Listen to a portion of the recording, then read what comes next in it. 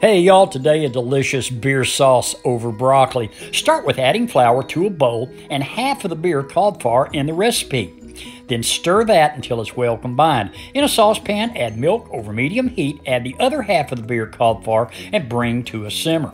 Then add your flour beer mixture, bring it to a boil, then add your green onion, salt, your cheddar cheese, reduce the heat, and constantly whisk until your cheese melts.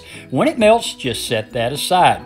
Bring some water to a boil, add a steamer basket, put your broccoli in yonder, and steam for about 5 minutes. When it's done, pour over that sauce, hit it with a little lemon zest for some freshness, and enjoy a delicious broccoli dish. Thanks so much for stopping by. Leave a comment. I'll answer every one of you. But until next time, bye-bye, y'all.